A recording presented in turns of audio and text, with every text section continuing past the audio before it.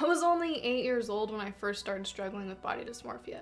There was this damn photo of me sliding down a slide at a swim party, and I just focused on my pooch. I saw this little kid pooch, and I obviously am a little kid, but I was horrified. So I even taught myself how to suck in every single time I sat down from then on out. And I don't know why. I don't know if I was just scared kids were gonna point at it and laugh at me, but it was traumatizing. This obsession over my stomach and my pooch followed me all throughout my teenage years, even up until adulthood. Cheerleading was a huge part of my life. It made me the confident person that I was. I was such a shy, awkward, unsure of myself little girl, and cheerleading brought me out of my shell and my comfort zone, and it made me fall in love with performance. And like I said, I had this confidence in me that just blossomed, and I still hold it to this day, so I'm very grateful for cheerleading. But body dysmorphia and cheerleading, of course, played hand in hand together. I was really tall, I was really lanky, and I was really flexible. So it seemed like every other year I was going back and forth between flying and basing. So being the person who lifts the girl up and versus being the girl who is being lifted. Anytime I was the flyer, I was one of the tallest of the bunch, and then as a base, I just felt really scrawny and weak sometimes. I felt like I really didn't fit in any position or anywhere. Don't worry, I made myself fit with performance though. That was my key thing. I remember being a flyer, and the days we had practice, I would be really stressed about what to eat because I was scared of, feeling heavy when they picked me up, even though that's not necessarily how that works. That's just something that always came into my mind. And then as a base, there was less stress, but then I had to fight myself for feeling really scrawny. So it was like, there was never a win-win. And then of course with All-Star you wear crop tops, so I loved that aspect and I wanted to show my body off, but I was just so self-conscious that was mortified. I don't know if it was like if I was flying and if they saw me in my pooch or they saw my rolls, they were gonna look at me and be like, damn, she's a fat flyer. Like those kind of things I was mortified of. I couldn't. I was so self-conscious and I thought everyone was just gonna look and point and laugh. I had a really unhealthy habit of weighing myself a lot and staring at myself in the mirror obsessively and poking my stomach every single time I ate something. I just thought it was instantly making me fat. But what I can tell you, staring at myself in the mirror was not pleasant. And for having body dysmorphia, I was also very confident, but it was almost like I just had to force it. That was the only way I could survive, was if I just made myself feel confident, even if I felt like I was falling apart. In 2019, I got to retire from cheerleading, and I actually found a lot healthier relationship with working out in the gym. I started to fall in love with the results I was seeing. I felt really strong. I was getting muscle growth for the first time, and I felt alive. I was trying all these different forms of exercise just to see what I liked. I was doing yoga,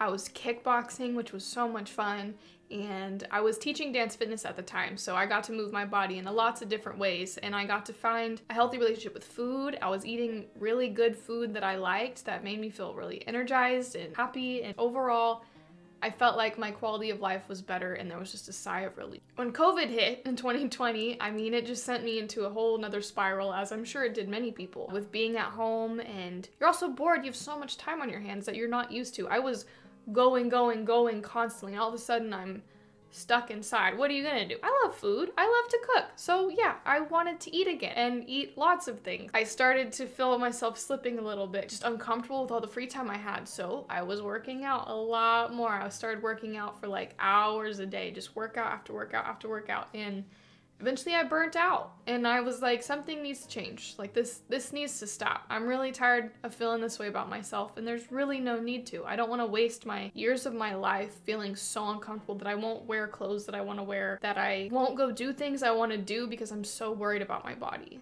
So we gotta change this. I knew I needed to be grateful for my body. I knew that you need to be thankful, and it does a lot of things for you, but I just could not shake my image issues, shake the negative voices that were just talking in my ear. I was going over my curriculum for Revive, their monthly workshop dance events I created for anyone who has ever just wanted to try dance to come in and give it a shot, because I think dance is very healing towards your mental health and the way you view yourself. So it's kind of like a just confidence, self-love, and growth workshop that you can come and you learn to dance. It's a lot about dance, but it's more about what dance does for you. So I knew I needed to revamp it a little, and my biggest problem was I was struggling a lot with my confidence in my body myself. So I was like, how can I get through to these women that I'm trying to help if I feel like this? I was like, okay, what's the most important part of feeling confident, or what are tools I could use on a daily basis when I'm feeling down? Obviously, I use dance. So what can I give to these women in my classes to take home when they're really struggling to use? I mean, obviously they're going to feel great and on cloud nine after dancing.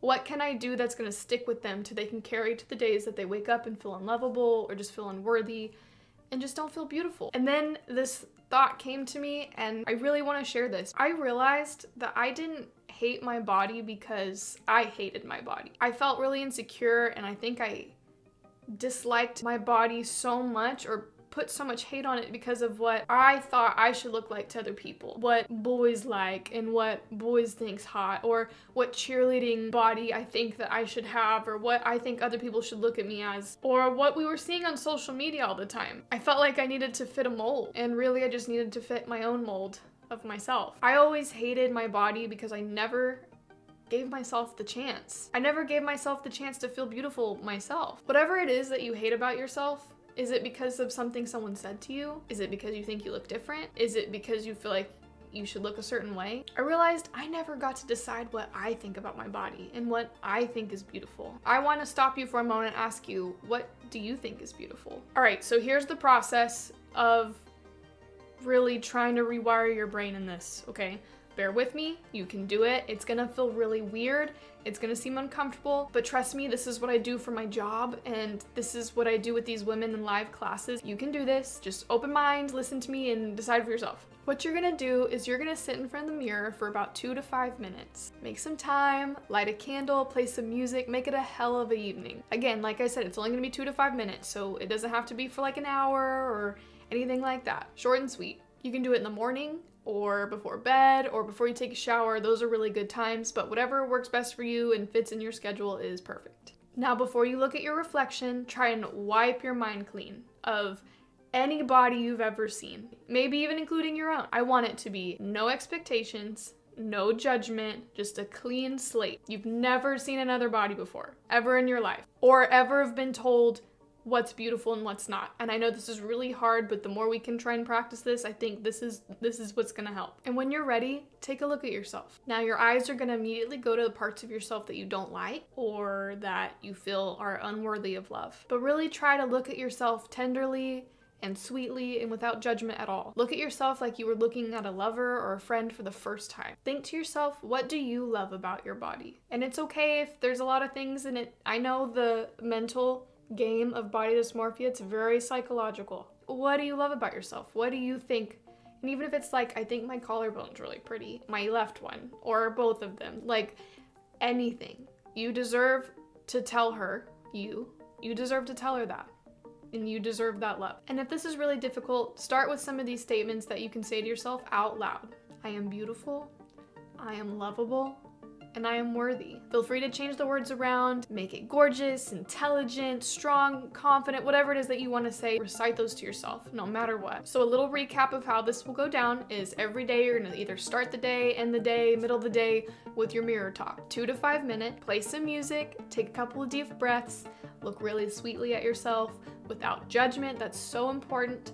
And start finding things that you love about yourself and that you think is beautiful. Even on the days where you feel like an ugly troll and you get out of bed and the voices are just so loud and you feel unlovable and just undesirable, do it. Because you know what? It's going to become muscle memory. The days where it's really hard to get out of bed because you just don't want to. You have a meeting or you have to go on an interview or you have to be in front of people and you just feel so gross you don't want to. Like, this will take over those voices eventually, or at least be so muscle memory when those voices start coming, he's gonna be right here, even taller. And I promise you'll be so beneficial. Look at it like you're getting to know a whole different person.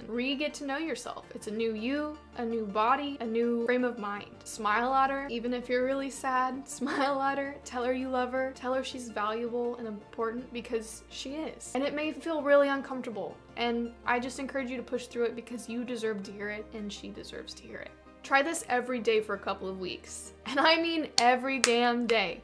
You need to be giving yourself a compliment and telling yourself you're beautiful and hyping yourself up every day. Be really cautious of the negative talk as well, because it's probably gonna happen. Always make sure you just knock it out firsthand. So if it starts talking, you always need to say something to counteract it, no matter what. No matter if you feel like it's true or not, you need to say, no, I'm not going to talk about myself like that. I'm beautiful. You are so valuable and worthy of love, so treat yourself as such. Rewiring your mind is definitely the hardest part.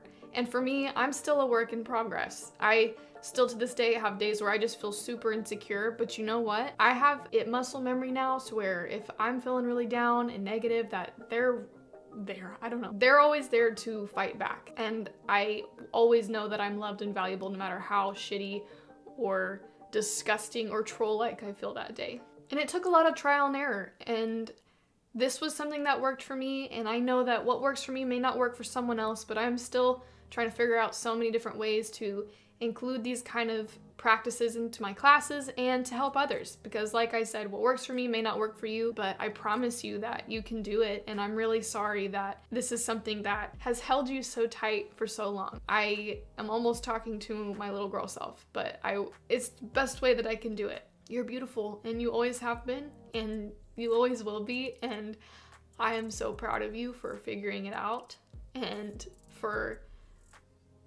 pushing through. You're ruthless. This is like the first time I've really talked about my body dysmorphia to full length, so this has been a little bit emotional for me, so sorry. I'm not sorry. What? No, I'm not sorry. Take this time. It will take time to fix and to change, but it's 100% worth it. Like I said, once that muscle memory alone of just being able to have your own little cheerleader combating against the negative thoughts for you helps so much. And I believe in you, and every time you encourage yourself, it's going to fix and break the negative patterns that are happening in your head. I even was able to wear a more scandalous swimsuit at my friend's bachelorette party this past summer. I know that sounds crazy, but it was so liberating, and it was something I would have never ever done, but I really tried to work on myself enough to where I could feel comfortable to do it, and I did it. And I'm so happy I did, because I know no matter what anyone else thinks, I think I'm beautiful, even on the days I'm struggling the most. Our bodies have a purpose, and our bodies are a temple, and they deserve to be worshipped.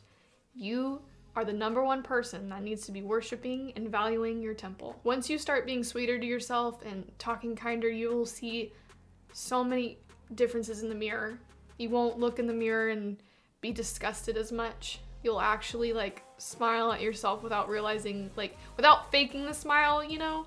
At the beginning it's kind of hard because it's uncomfortable, but you'll eventually actually smile at yourself, and it's an incredible relationship to have with yourself, and I'm really excited for you. Before I let you go, know you are so much more than your body. You have a beautiful mind, a beautiful soul, a beautiful person. You have your own desires and wants, and you deserve to live your life how you choose to. Keep your head up. This will get easier. If there's anything I can do to help, please let me know. Comment your stories if you're interested. I would love to hear them. If you have anything else that you find worked for you, or just things you want to share with others, please do, because that's what I want this to be. So thank you so much for watching, and I hope you really try these out, because I think it'll be good for you. All right, I'll talk to you later. Bye. Tell me that we'll be fine.